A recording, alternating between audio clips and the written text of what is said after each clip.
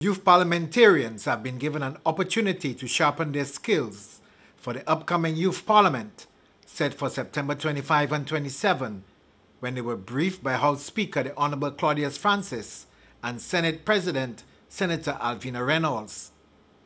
The Youth Parliament has been an annual feature from 1993 and has evolved over the years into debate of actual bills that have been brought to Parliament.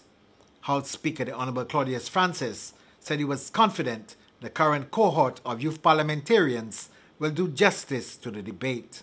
Previously, they would bring their own motions to be debated.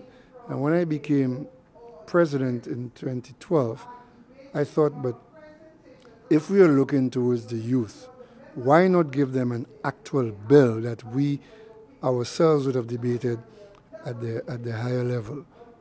So ever since they have been debating the bill, and last year they debated the domestic violence bill, which we debated last year as well.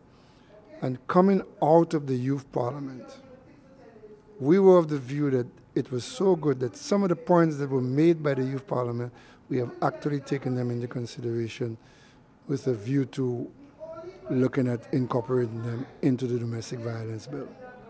Senate President Senator Alvina Reynolds said she was impressed by this year's youth parliamentarians and found their interest shown for additional training to be commendable. They are part and parcel of country, and not only for future, but for now.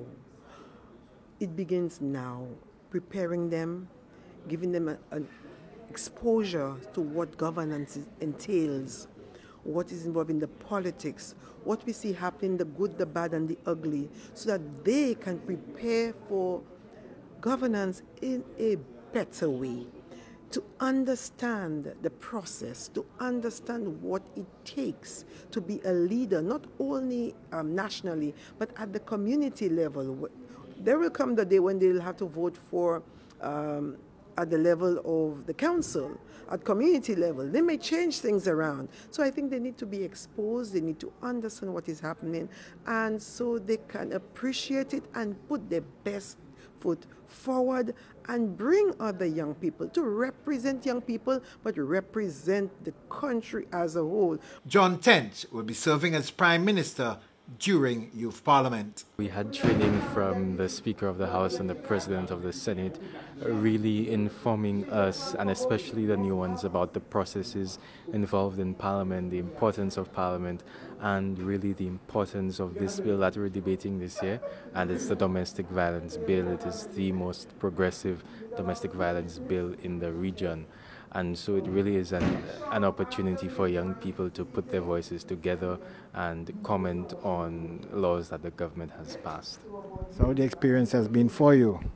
Yeah, the experience has been wonderful. We've had training from, I think, all the way in May, June, and we're just wrapping things up as we prepare for the 25th and 27th of this month. Members of the public will again be able to follow Youth Parliament live on the National Television Network.